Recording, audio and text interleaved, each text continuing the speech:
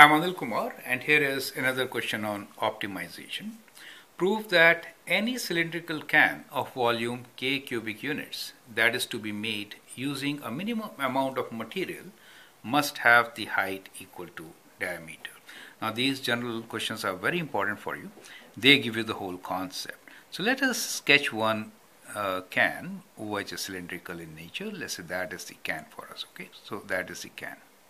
So we'll assume that the height is h and the radius is r for this particular can, and the radius is r for us, right? So that is the can.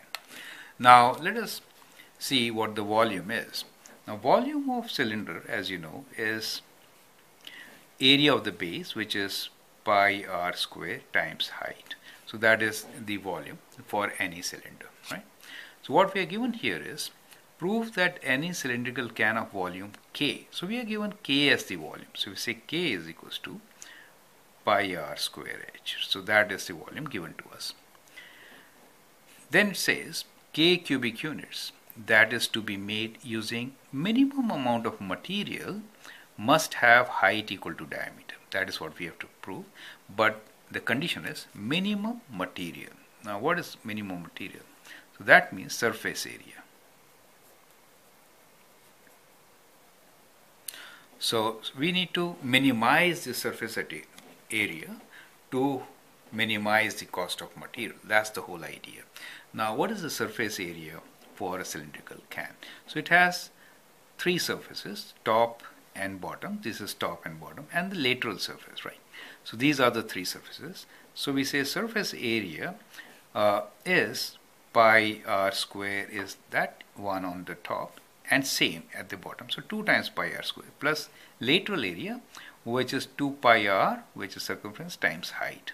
2 pi r times height. So that becomes the surface area which we need to minimize. Now in this we have two variables. So idea is to get the equation in one variable, which we can from the given condition, that is k equals to pi r square h. So that is the key. So you need to write one of the variables in terms of the other. It's good to take h as in terms of r. So from here we can write h is equals to k divided by pi r square. You get the idea, right? Now we can substitute this for height. So we get surface area. Let's say surface area equals to 2 pi r square plus 2 pi r. Instead of h we'll write k over pi r square, right? We can now simplify. So we have surface area in terms of r now, which is 2 pi r square plus pi and pi cancel. In this case we can simplify this a bit, right? So we kind of get 2k over r. So that is the surface area for us. So what is the derivative of this? To get minimum we have to find the critical point. So let's find derivative for surface area with respect to r.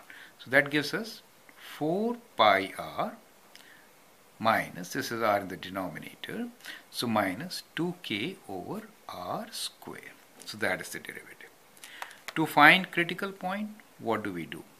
So critical will be at surface area derivative equals to 0. So we'll equate that to 0 and find the value of r, right? So now we'll do that part.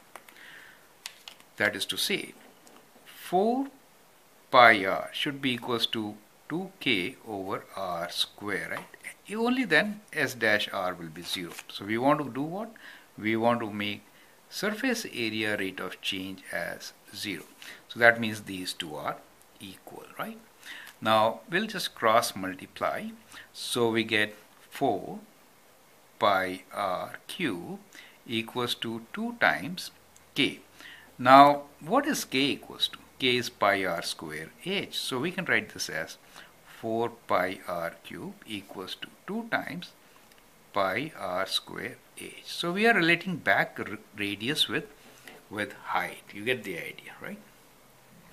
Since we have to prove that the height is equal to diameter, diameter is 2 times radius. What is diameter? 2 times radius, right?